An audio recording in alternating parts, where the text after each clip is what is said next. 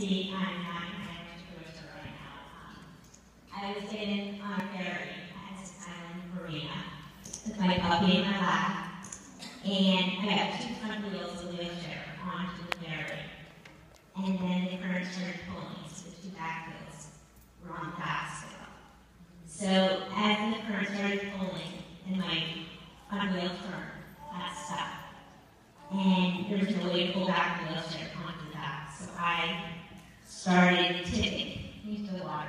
My 300-pound electric wheelchair. And as I tipped into the water, I was like, I'm dead. I'm strapped to a 300-pound wheelchair. I'm going to sink in a minute.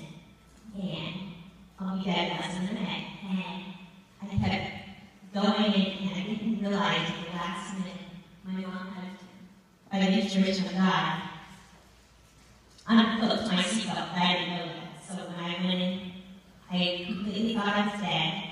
And even when I got into the water, I had a bar across my lap with my joystick on it. My foot was jammed behind the footrest, so there's no way out. Miraculously, when I got into the water, I don't even remember being separated from my wheelchair. I feel like I just transferred me out of the wheelchair. Never once did I feel myself hit any of the pieces of the wheelchair that would have helped me escape from it. So I don't really know how that happened other than that. And then, when I was in the water, I can't swim, I can't use my arms or legs or anything.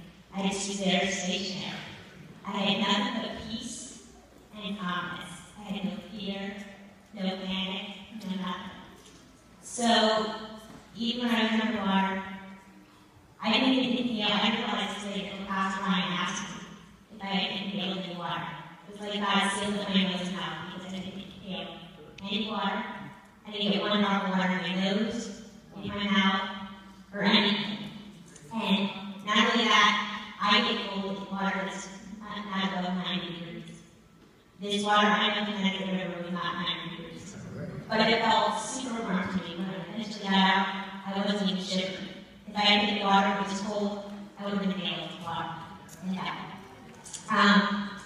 Not only that, but when I was in the water, after the calmness and the peace, all of a sudden something just pushed me. I just shot up to the top of the water.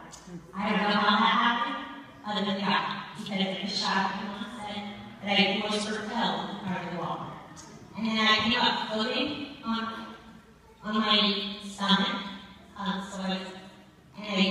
The current pushed me into my mom.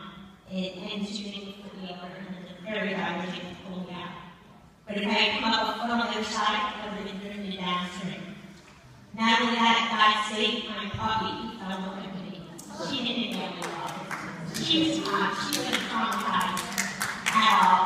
But I know there's stories of really strong swimmers in the Connecticut River that have not made out.